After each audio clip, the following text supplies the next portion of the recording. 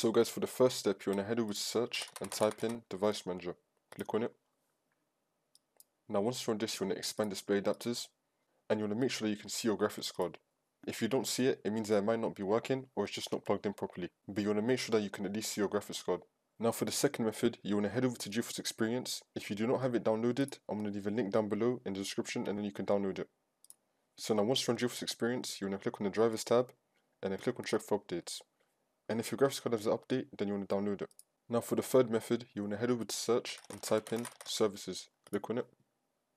Now once you're on this, you want to click on any service, then click on N on your keyboard. You want to scroll down and you want to make sure that all the NVIDIA services are running. So for example, with the NVIDIA Display Controller NS, you want to double click on it and then make sure that the startup tab is on automatic and then click on start, which will then make the service running, and click on OK. You want to do the same thing for the other two as well. Change the startup tab to automatic and then click on start and click on OK. And now for the last one as well, startup tab automatic, click on start and then click on OK. If you already got to this stage and it was already started and it was already running, then you want to click on the service and then click on restart the service.